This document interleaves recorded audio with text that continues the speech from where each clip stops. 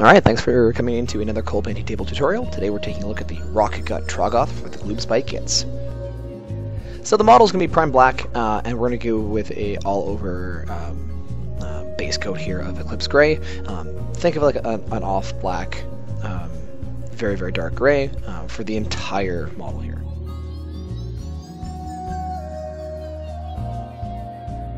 So I wanted to start taking a look at the, I don't know, outcrops or shards, whatever kind of scales or you name it, that he has sticking out all over top of him. And we're going in and basing those initially here with Bearing Blue by scale 75. Like Space Wolves Gray or some kind of dark blue gray could work from any kind of line here, guys. It's just what I had offhand. I'm basically working with a non-metallic metal set from scale 75, if you're wondering, an easy way to get a lot of the colors here.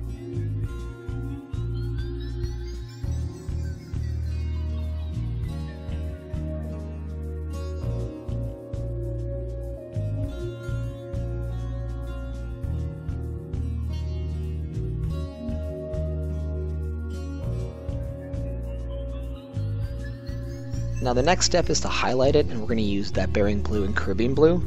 So it's not, Caribbean Blue is not from the same set, but you can see that it's like almost like a turquoise color. So really, you could probably use like Hawk Turquoise or something like that here. I chose not to because I'm going to use those colors a little bit later for the weapons, and I want some variations between the different stones that are shown in the model. Now, dry brushing has a time and place, and today it happens to be on the back of this guy's back. So I grabbed a big old fat filbert brush, just from like Michael's. Doesn't have to be anything fancy here. Focusing on like the top down as I'm brushing, not so much on the bottom up. Trying to hit all those areas. And then we're going to mix in some white with that Caribbean Blue. Go back with the dry brush. Again, being a little bit more soft on the hand, not being quite as heavy with this, just to create a final highlight for the stones. And there's a lot of things that we could do here. We try to paint all of them like gems, but we're trying to get a model and on the table as quick and as efficiently as possible, while still making them good. It doesn't have to be that focused like it's a Golden Demon winner.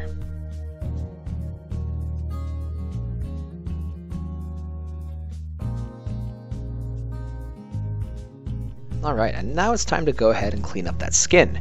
Now, here we're going to be highlighting his entire rest of his body with anthracite gray, and you can get pretty close to the stone areas that we just painted, because we don't want to have that blue overshadowing everything, all that Caribbean Blue and the Caribbean Blue and white. We're going to give it a wash in a little bit to show a little bit more of a stark contrast between the two, but you can see like basically, we were going to use that Eclipse Gray as we had before as the deepest shadows, but the majority of the skin here is going to be the anthracite gray.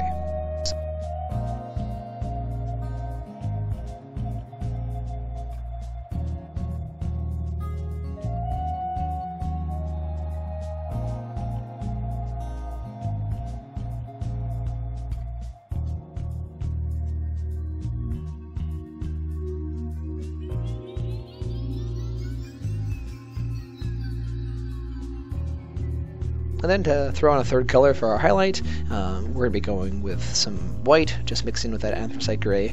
It's not quite 50-50. It's probably going to be closer to like 60-40. 3/4 of it is anthracite gray, a bit more of it's white, because we're not trying to make the troll like that pale, although that could look infinitely cool, and I'm probably going to do another unit in a color scheme like that, just to differentiate them. But here, we're just looking at a slightly different take on the classic Stone Troll scheme, or as they're now called, the Rockgut Troggoths.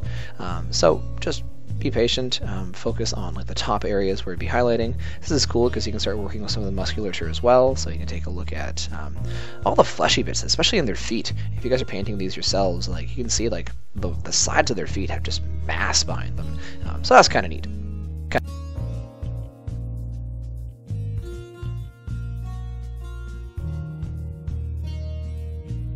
Now we do want some differentiation between the different parts of his skin, so we're going to go with Privateer Presses or P3's Thrall Flesh as the skin on the inside of his ears, his lips, and then his belly and up into his ribs, leaving his pecs the other color, but everything else is going to be that new kind of sickly beige color.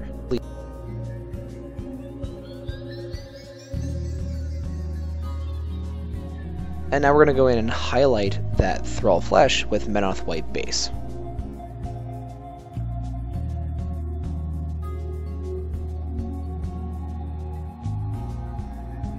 So two things. For whatever reason, my camera did that weird thing again in which everything's a little bit more bluey than it actually is. So don't worry, it's not the screen or your computer. That's actually the way my camera was picking up the model. In the next two clips, that'll go away.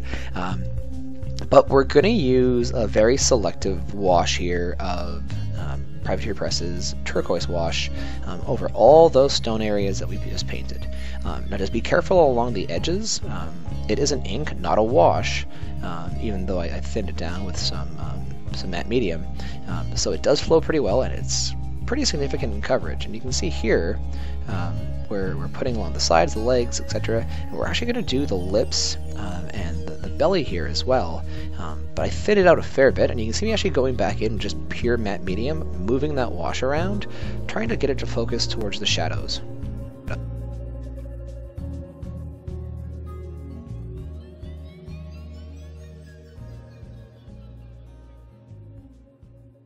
Now, giving that ink some time to dry, we're just going to go ahead and highlight all those beige areas that we had with Menoth White Highlight, which is a very, very cool color. I used to paint a lot with P3. I highly suggest it if it's not part of yours. Now that that's all done, we're just going to go in and start finishing off the base nice and quick, because most of the airbrush work is finished here. Aside from the stuff that we would have to mask off anyways. So I just use Golden's Burnt Umber. It's the high pigment artist stuff. It just works really well for bases. You can water it down. It sinks right into sand. It's #1 good times.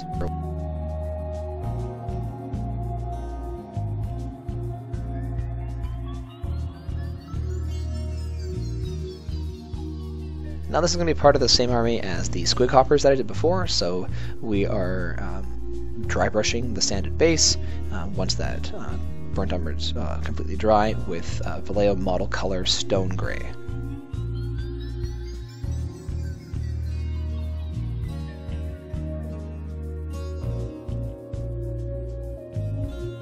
And then the last highlight for the base is using Vallejo model colors Silver Gray, just being less heavy with the dry brush, going along, just dry brushing as normal. Okay, so two things are happening here. #1, we're base coating that sweet, sweet club with GW's Dryad Bark, and #2, I actually masked off the majority of his body using Silly Putty. It's one of the best things you guys can use to mask off parts of a model while you're airbrushing. And here you can see why, actually now you can see why we want to mask that off, because we're going to highlight that stone club using P3's Bloodstone. It's a really cool, really reddish brown. That's good for trees because it looks quite lively. It's quite living next to a very cold model. And now we're going to go on the opposite end of the spectrum for colors. I use Duck Egg Green. I'm assuming this tree's been around for a while. It's been dead for a bit, so it's washed out. It's kind of rotten. Duck Egg Green is that almost white, but tints of green in it color that I think looks really good on wood.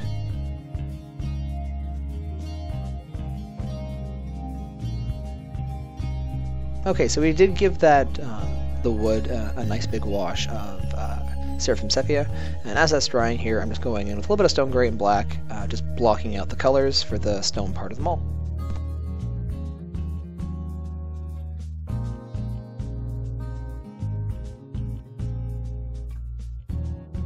I wanted to tie in that weapon with the base, thinking as it was just a piece of rock he picked up and put on the end of a stick. So I'm actually highlighting it the same way as we did the base. So we're going to use stone gray, and then right after this, we're going to use silver gray.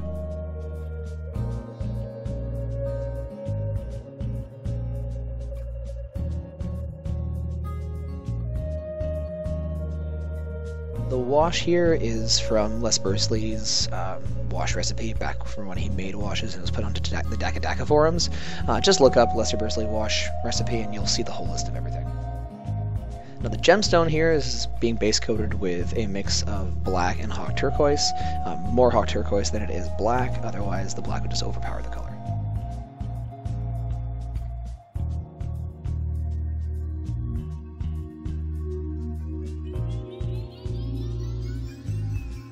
Okay, now to start highlighting this, we're focusing towards the edge, away from the base of the gem, where light will really be refracting, or reflecting, whatever way you want to think about it. So we're just going in with that normal hawk turquoise, no black in there, just to put in the base color.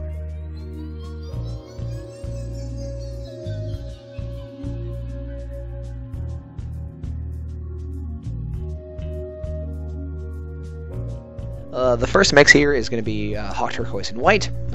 Just make it like a light blue, whatever you guys would really want. You don't want to take too many steps in between here, but we're just going to start hitting different points on that rock. Now, if we look at this, we're going to go with pure white, and the cool thing is that there's a lot of edges to this, so if you angle your airbrush right, you'll only hit the edge, you won't actually go over top of the entire area. So you can see as I'm moving the model around, we're using the natural edges to kind of mask itself off. So you can see I'm going along the edge, and now I have an edge highlight next to some solid colors, so it's a little bit more contrasty. Now we will fix that a little bit later after the wash. I'll be able to see that in a bit.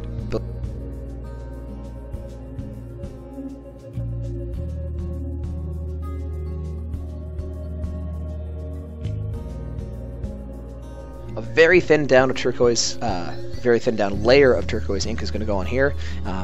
Very, very thin. It's going to be almost like a glaze. In the end, it dries in places I didn't want it to because I wasn't watching it well enough, and I'm going to have to go back and fix that. I end up doing it off camera, but I'll talk about it once we get there.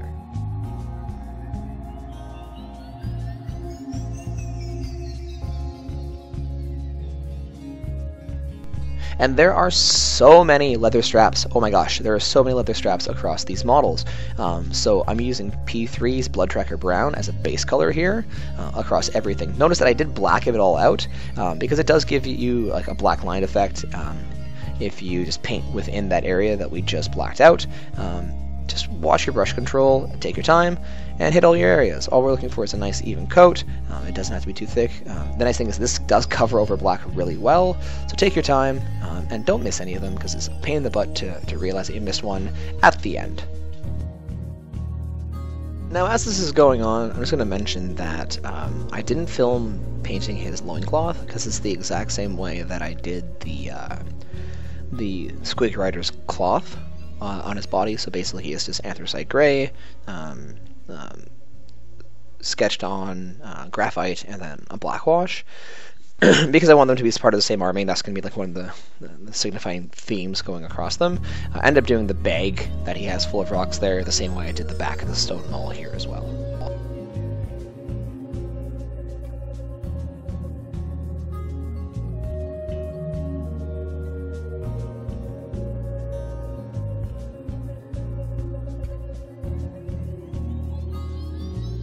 Alright, we hit those areas. Oh, and you guys actually saw how I'm staying so well in scheme here, or in frame, because my buddy Steve told me to create just like markers on the mat that I paint on to make sure that I know where my hand should be, which is why I'm very rarely off camera now, which is super rad. So thank you for that great idea there, Steve. Now here, we're just highlighting all those straps with bootstrap leather, just going around making sure everything's all nice and set.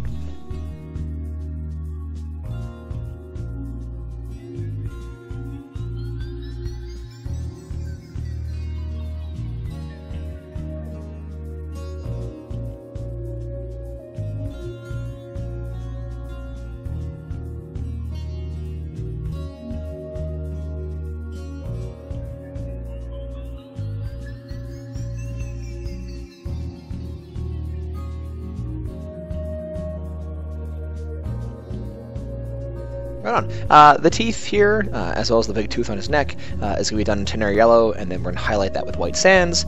You can see that there's some green, like fungus or whatever you want to call it, along the wood now. That was just, oh gosh, a dark green and then a pale green on top of it. I can't remember what it is off the top of my head. We did the hanging gemstones the same way as we did the big maul. His eyes will be done in Sol Yellow, and we're getting really close towards the end of the model here, guys.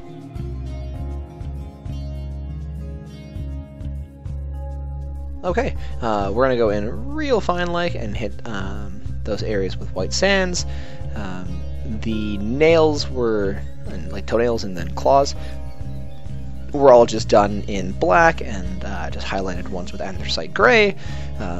And that's what we're taking a look at. We're going to see a finished 360 of the model in a little bit, but we'll see that after the break.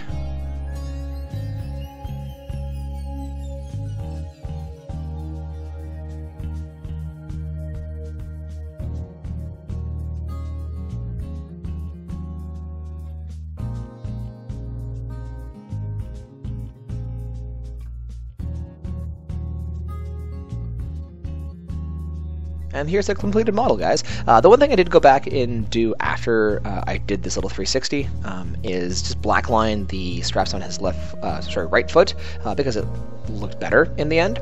The next thing coming up in the queue, we're going to take a look at Sean from the Godsworn Hunt for Warhammer Underworlds, and then some more Blackstone Fortress stuff, looking at the Renegades, the Renegade Psychers up next. But again, guys, thanks for watching. Please like, share, and subscribe. It helps me a ton. And if you guys want to see things in the future, make a comment below. Thanks a lot, and have a good one.